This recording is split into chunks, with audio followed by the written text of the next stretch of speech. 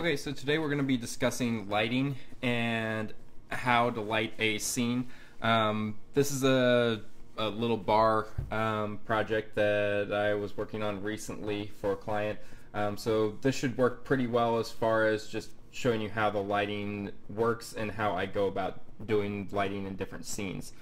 So basically, the way I go about lighting, I do essentially 2 layers of lighting and then sometimes a 3rd layer as well. The first layer being your kind of overhead can lighting. You can find all of that if you go to Components, Load Family, under the Lighting tab, excuse me, Architectural, Internal. And there are all sorts of lights that are already built into Revit. The recessed can light works pretty well. They also have, in almost every project that I do, I use the recessed can light as well as the studio light. Depending on what you're shooting for, I've also used the uplight at times, as well as the downlight under cabinet light is real handy for kitchen cabinetry and that sort of thing, as long as you build your cabinets to accommodate kind of how large that light is. It can be a little bit deep, quite a bit deeper than what a real life under cabinet light these days would be, but it does work fairly well for the purposes of lighting the scene. So I've loaded in the recessed can light. I've also loaded in the studio light and as well as the under cabinet light for this scene. These are the studio lights right here that you'll see, and the way that I use these as fill lights. Essentially what they are is they do not show up as a source. They essentially, the center of that kind of sphere that they've got there is the point where it emits the light, but you will not see the actual source of the light. It just illuminates around it in some capacity. I use these as like I said, as fill lights because the overhead lights tend to not illuminate the scene as well as they would normally. Excuse me. So I use those in that capacity, and then I can move them up and down. You don't want to get those too close to any one surface because it'll leave a nice hot spot on the wall or on whatever it's really close to.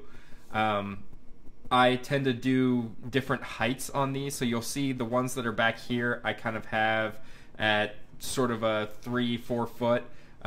That way I don't get really dark shadows underneath here. This allows the light to kind of penetrate underneath here and fill in some of that ambient light underneath there.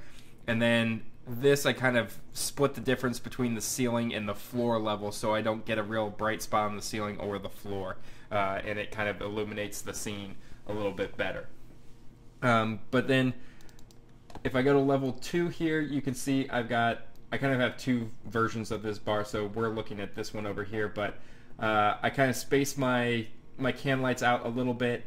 You'll notice that your can lights, you have a couple different options. You've got 6-inch, 8-inch. You can change the diameters, the 277 and the 120 volt, just how much light is being emitted from those. I would recommend always using the 277. You can always dim them down a little bit, but it's better to have too much light than not enough. And I would also tell you, in the same vein as too much light is not enough, have too much light rather than not enough, you also want to kind of ration how many light sources you're creating. So if you can get away with, say, 10 6-inch 277s rather than 12 120s, do the 277, because the more light sources that you're creating in your scene, the longer it takes to render and compute the lighting for it. So if you can get away with fewer light sources and illuminate your scene, absolutely do it, especially if you're going to be rendering. So these are all 6-inch 277 can lights, and then I don't really do a whole lot to the light itself.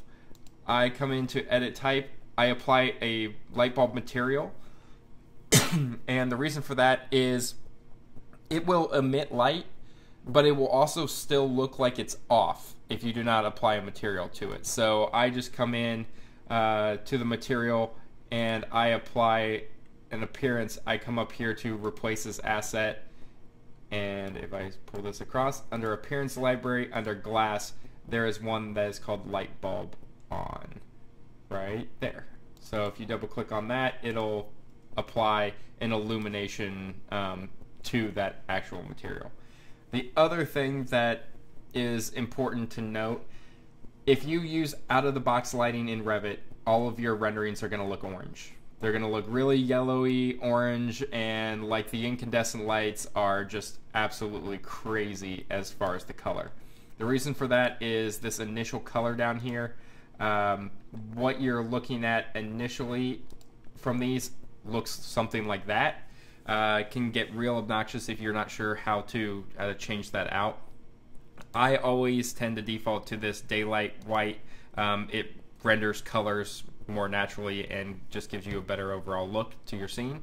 If you want to get real picky, you might do your down lights as this daylight and then do some of your fill lights as a slightly warmer light, but I would never go all the way to the incandescent. So maybe instead of 6430 you're dropping all the way down, you drop it down to like a 5900 or something like that for your fill lights. So that way you got a nice even blend and you get a little bit of the warmth of the artificial light, but not too much to offset your textures and materials that you spent time kind of creating and getting those where you want. So I go in and change that initial color for every light that I use. So that includes my fill lights here. So if I go back to my perspective here, all of these studio lights I've come in and changed those to the 6430 as well, just so that everything is all the same color. The same can be said. I have a couple under cabinet lights in here that are illuminating these little display boxes. I've done the same thing for those and changed those to 6430 as well. You'll notice I have studio lights in these pendants. I created this family a while ago.